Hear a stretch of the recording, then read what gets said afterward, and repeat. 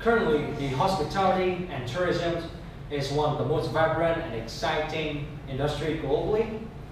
As people more and more traveling and exploring themselves in the world, studying the hospitality, sport and tourism management program at the VNU-IS will give you an hands-on experience.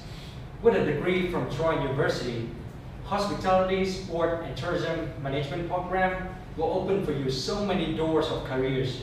You can work in hospitality, tourism, sports center management, or even customer service, and so many more fields. Hey guys, wow! Can you guys guess where we are here right now?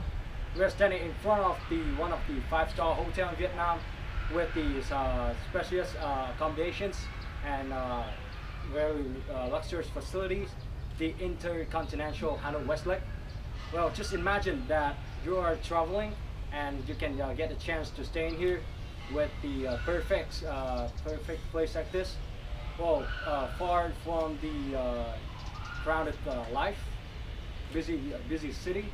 Well, just imagine that. And back to the main point, like the reason why we are here is because the student from the hospitality, sport and tourism management can get a chance to learn from the company tour, field trip from one of the very big companies in hospitality and tourism. So right now I'm gonna show you how we can learn with this kind of place, with this tour. And so let's not waste any more time and let's get started, okay? Nhà hàng Milan thì phục vụ các món Âu và chủ yếu là món Ý. Thì các em có thể nhìn thấy là nhà hàng thì có bếp mở, tức là khách hàng sẽ nhìn thấy trực tiếp là mình đang nấu ăn như thế nào.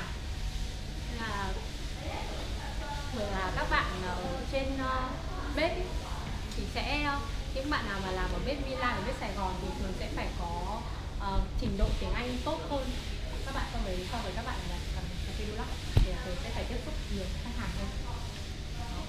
Thì các bạn thực ra là các bạn ở bên bếp cũng cần có một cái trình độ tiếng Anh nhất định thì mới được đứng ra bên ngoài phục vụ trực tiếp cho khách. Nhà hàng Sài Gòn cũng như nhà hàng Milan chị vừa nói lúc nãy là nhà hàng Sài Gòn thì chỉ phục vụ bữa tối thôi, là từ 18 giờ đến 22 giờ 30. Thì ở bên này cũng giống như ở bên Milan cũng là bếp mở. Còn bên nhà hàng Sài Gòn chủ yếu là phục vụ món Á, là chủ yếu là khách món Việt Nam là chỉ Sài Gòn rất là ngon. Có anh bếp trưởng thì đạt rất là nhiều giải về đầu bếp của trong 5 tháng ở châu Á. Nếu mà các em có cơ hội thì có thể đến nhà hàng Sài Gòn thử vườn. Anh ấy có một món đó là món nộm tôm với bưởi đã từng đoạt giải ở cuộc thi nấu ăn của châu Á. Nếu mà các bạn làm thích làm bộ phận F&B về phục vụ về nhà hàng và bar, các bạn sẽ được học về cách bài trí này. Cách bài trí thì thường là mỗi nhà hàng sẽ có một cách bài trí khác nhau.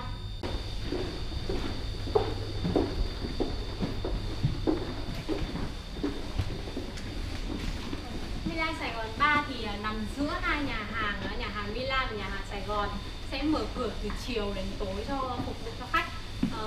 Mỗi nhà hàng và bar thì đều có một cái phòng riêng, như kiểu em có thể nhìn thấy ở bên Sài Gòn, ở bên Milan cũng đều có một cái phòng riêng cho khách mà muốn sử dụng dịch vụ trong một cái phòng nhỏ thôi, chỉ có đoàn của họ thôi chẳng hạn. Họ sẽ đăng ký những cái phòng như thế thì họ có thể có được cái sự riêng tư của mình.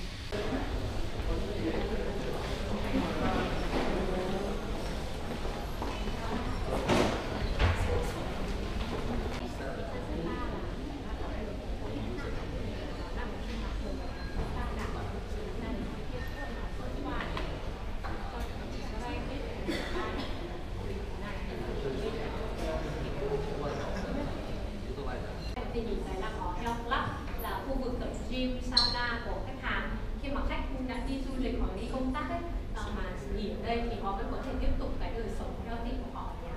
Họ có thể đi tập gym này, có thể ra bể bơi hoặc thể thao. Họ vẫn có thể là gọi massage đến phòng để thư giãn sau những cái ngày làm việc khi họ thẳng nặng. Thì bây giờ mình sẽ ra phía bên ngoài, ra Sunset Bar. Thì nhắc đến khách sạn Intercontinental thì hầu hết là khách hàng đều biết là có Sunset Bar, vì là 60-70% diện tích của khách sạn thì nằm trên mặt hồ, như là có 3 đảo này, nằm trên hoàn toàn trên mặt hồ này. Có cái Sunset Bay này nó có cái thiết kế rất là độc đáo, nó nằm trên 3 đảo nằm trên mặt hồ. Ở ngồi Sunset Bay các em có thể ngắm hoàng hôn ở trên hồ Tây rất là đẹp. Bar này thì chỉ mở cửa từ 4 giờ chiều đến 11 giờ 30 là last call.